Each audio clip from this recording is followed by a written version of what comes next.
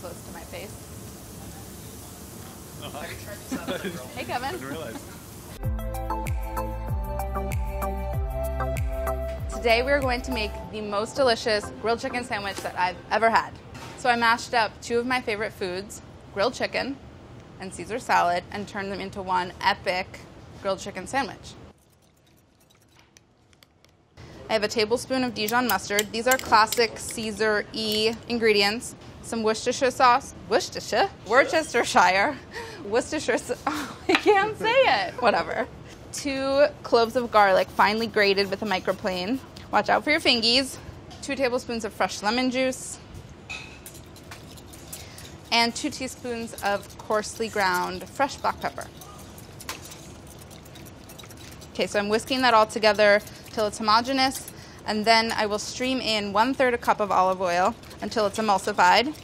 Okay, so this is our marinade. I'm going to transfer half of it into this bowl here, and then season my chicken thighs. These are just large, boneless, skinless chicken thighs. Other hand.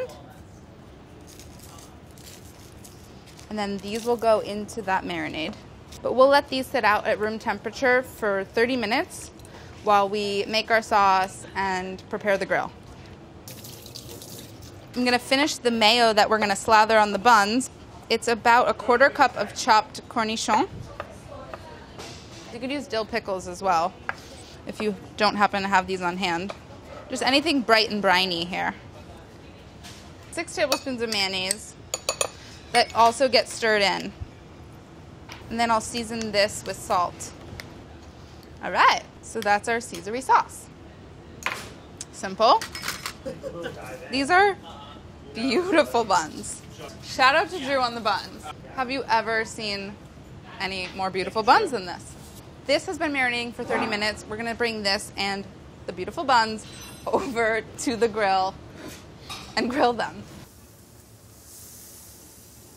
Brad, what is that thing? This like spiky thing. Is that a grill brush? Well, usually they're a little more brushy. Yeah, well, we got options. Oh, okay. Brush them out, bro. Yeah, bro. Thank you, Brad. This grill has been preheated over medium. I'm just gonna lightly oil the grates with a little bit of vegetable oil on a paper towel so that the chicken doesn't stick. And this is too. Oh. Thank you. Well, yeah, It's like a personal cleaning service. Well, I wouldn't get carried away, but. Thank you, Brad. What a lovely day to be in the test kitchen. These guys are going on for about 8 minutes. No worries if they flare up a little bit at first. There's oil in the marinade, but it'll settle down. About 4 minutes per side. If you don't have a grill or it's not grilling season, it's cold out when you happen to be watching this episode, get a grill pan and preheat it over medium on your stove. You won't get the same depth of flavor, but it'll work just as well. Woo! This looks like an Applebee's commercial. Let's take a peek. Time to flip.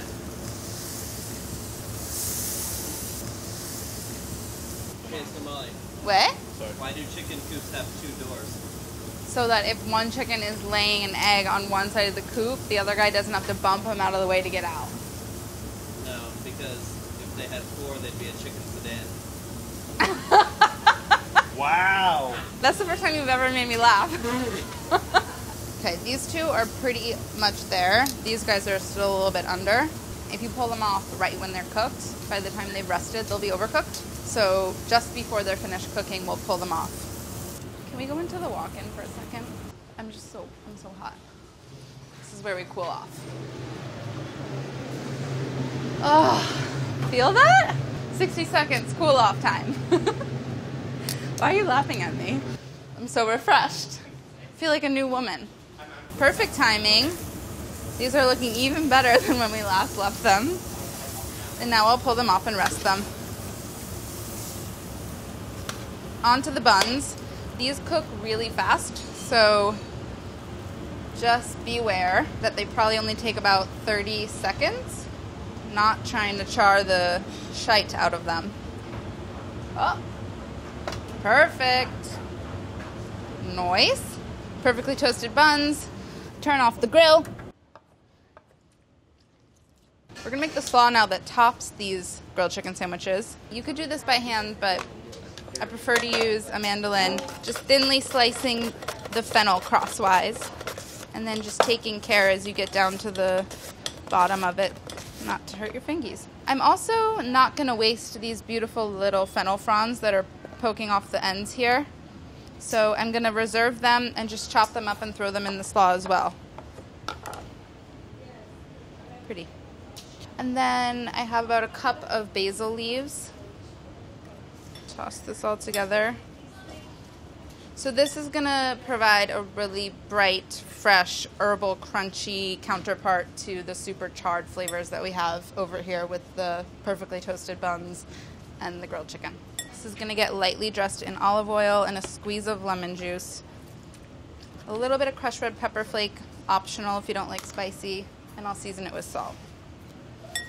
Not too much because there's a lot of salt already going on over in the marinade and also in the sauce.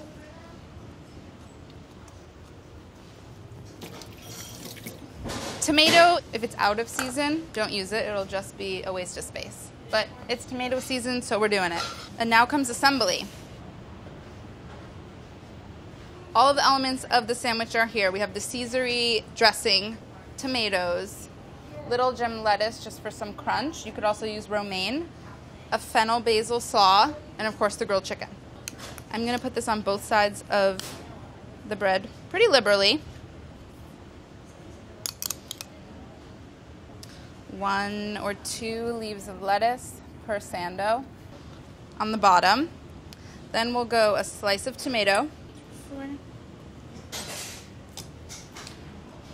1 chicken thigh. That's a big dog. Someone's lucky. And we'll top with some of the fennel slaw.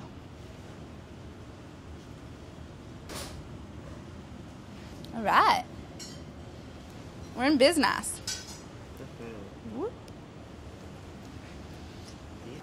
I'm going to bite into one of these. Which one should I do? This guy. Yeah. This guy's kind of our hero. All right. Everyone else decide. This is maybe the juiciest grilled chicken sandwich known to man, so make sure you have a plate for catching all the juices. It's delicious, you guys. Super juicy. There's a lot of char. The fennel slaw is delightful. It's the best grilled chicken sandwich I've ever had. Oh, Kevin, did you bring your beautiful buns? My beautiful buns. They're always with me. Don't forget your beautiful buns, Kevin.